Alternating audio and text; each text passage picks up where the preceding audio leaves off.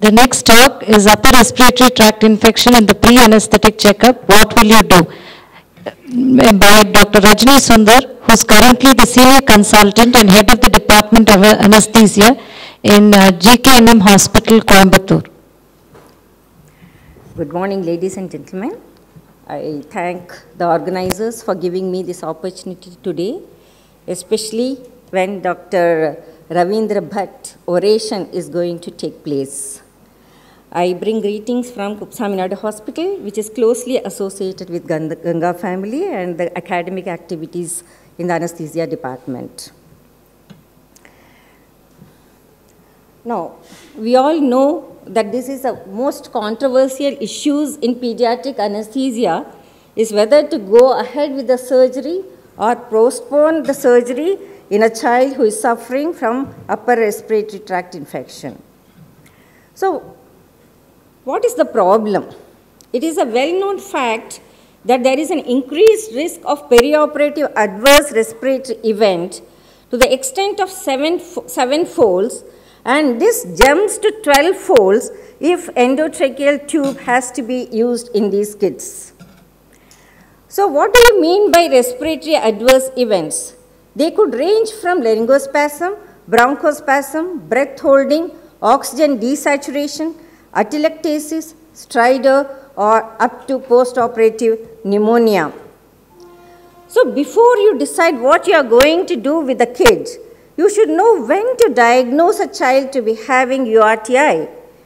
The child's symptoms may vary from mild sore throat or scratchy throat, mild malaise, sneezing, rhinorrhea, congestion of nose, productive cough, or mild fever.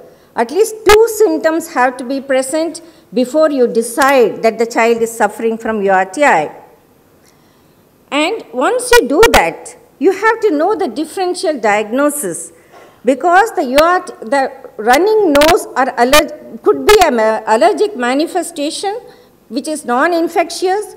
It could be vasomotor, especially in a child who has been crying, or if a child is having temperature. What we are worried about is infectious origin URTI.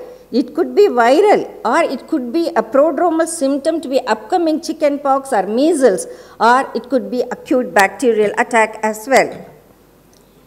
Before going into the clinical aspect, we should know the pathophysiology a wee bit. The pathophysiology can be divided into 2. One is peripheral airway changes, and then second is airway hyperreactivity. Peripheral airway changes are decreased diffusion capacity, increased closing volume, increased oxygen uptake due to secondary to the inflammation. Why do these things occur? We do not have a clear answer, but could be due to increased secretions and decreased ciliary motility of the airway. And then airway reactivity can be due to mediators, which could be due to inflammation, could be vagal, or could be due to tissue factors like neuropeptidase or tachykinase. All of these result in airway hyperreactivity. So before you approach the kid, you should define the problem. Your child may fall into 3 groups. Group 1, where the child is clearly unwell. Unwell means the child may be running a temperature. Child will have a malaise. The rhinorrhea will be purulent. Cough will be productive. If there is lung signs, there is no doubt that the URI has become LRI. So you cannot go ahead with this case. And the group 2, the child would have been perfectly normal when you saw the child for pre-operative assessment, but the parents will be calling from home saying, on the day of surgery, saying that the child has become ill. And then the parents themselves will decide to cancel the case. Or they will say, can you see the child again before the child is taken up for surgery? The group 3 is the most important one, where the URTI has been present for some time, and then the child is being on treatment, looks stable on the treatment. What do you do with these children? So very important to have a very good pre-operative assessment. Pre-operative assessment can be divided into 3 stages. History is the most important of it all. Second is the physical examination, And third comes the lab. Lab may not be of any use on most of the occasions. History, you should consider the presence or absence of fever, cough. Is the patient a known wheezer? If a patient is a known wheezer and on top of it is suffering from URI, the child has to go off the list. Is there any similar illness in either the family or in the school? Then you will know how this illness is going to progress. Then whether the child is active, eating properly, or is the child has become irritable. Most importantly, what is the opinion of the parents? If the parents think that the child is coming down with something big, then the child definitely should go off the list. Physical examination is to see if you could see the discharge, whether it is purulent or clear, whether the cough is productive, is there lung signs. If the child permits, you may do a throat examination. Look for temperature, lab data depending upon how the child is presenting to you. Now, there are two sets of clinical predictors to say whether the child is going to be at high risk of complications or not. One was laid in 2001 by Palmis et al. It says if the child needs endotracheal tube for the management of the airway, definitely it is a high risk for anesthesia. Then LMA is preferred over ETT and face mask is preferred over both of these. Then if again the parent's opinion is very important. If the child has a history of snoring, it is a high risk. Passive smoking, if one or both the parents are smoker, high chance of child having hyperreactive airway is there. Induction agent that you are going to choose, halothane is better than thio, CO better than halothane, propofol is the best agent. If the child is producing sputum, it is a high risk. If the child is having nasal congestion, chances of airway problem occurring is high, and the use of anticholinesterases. Tate et al. Tate, who is an authority on children coming with URTI for anesthesia, he has also given some predictors or risk factors. Again, ETT has come at the top of the list.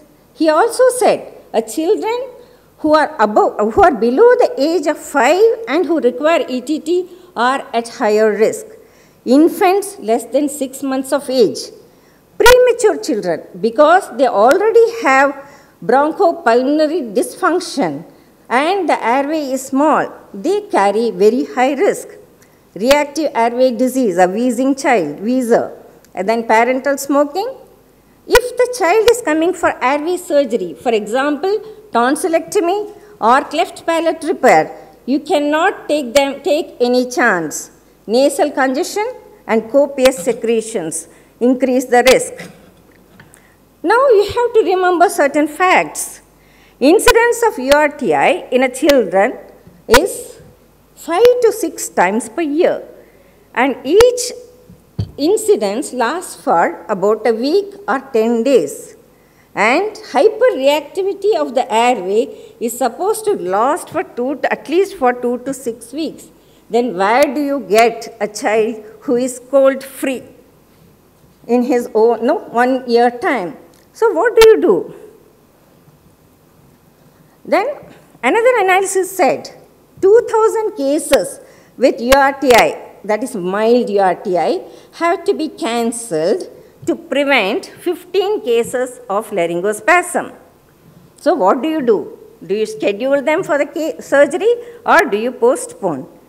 You can schedule the case if the runny nose is clear, the cough is dry, the surgery is of minor nature, and you have to cancel if the child is small, especially less than 1 year of age, has a nasal discharge, cough is productive, there is lung signs, fever above 38 degrees centigrade, child is not playing, lethargy, not eating, and parents say child is unwell.